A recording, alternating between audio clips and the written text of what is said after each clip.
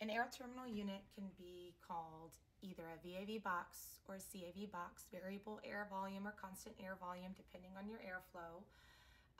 These are utilized to control specific zones when you have a main air handling unit for a building and you would like individual zone control for your temperatures. You will have air terminal units such as a VAV box.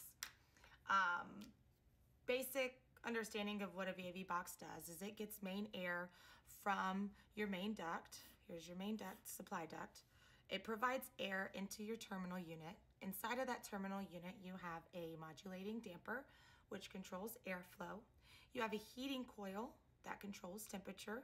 That heating coil can either be water, hot water, or it can be electric heating coil. And that will provide temperature control for the amount of air that you put through that VAV box. And then it goes out through ductwork into your space to cool it. Inside that space, you will have a thermostat.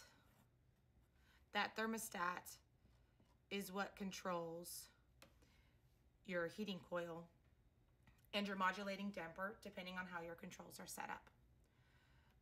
Understanding basics of how the VAV box is designed and selected, you will need to know your entering temperature entering. Most of the time, that will be 52 degrees Fahrenheit. Your temperature discharge will, in a space that's being cooled, will be 52, so your heating coil will not be used. But if you are in heating mode, you will need your heating coil to be operational, and you will need a leaving temperature around 90 degrees Fahrenheit. You don't want this, this temperature can be adjusted to however you feel is best represented for your design.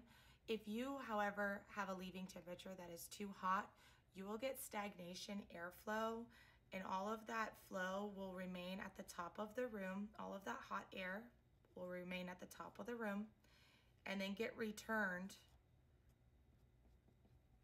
back to your main air handling unit so that the occupiable space below doesn't get the heat that's needed to condition the space. So we would like that leaving discharge temperature to be around 90 degrees so that the air does drop and recirculates.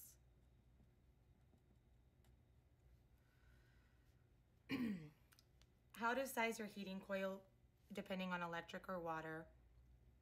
Electric, you'll get with an electrical engineer to see what is available power-wise. Hot water, that basically comes from your boilers. So either this is an existing system or it is a system that you are planning to design. Typically, you will see a 30-degree delta T on your water temperatures for how the coil is designed. 140 IC and then 30-degree delta would be 110. So you're supplying 140 degrees here. You got 52-degree air running across the coil. You're returning 110 degrees. That's a 30-degree delta T. Again, it all depends on your boilers. What is your boiler supplying? In this case, it's 140. And what is your boiler returning? In this case, is 110. So these values can be received from looking at your boiler design conditions. And that is the basic understanding of a VAV box.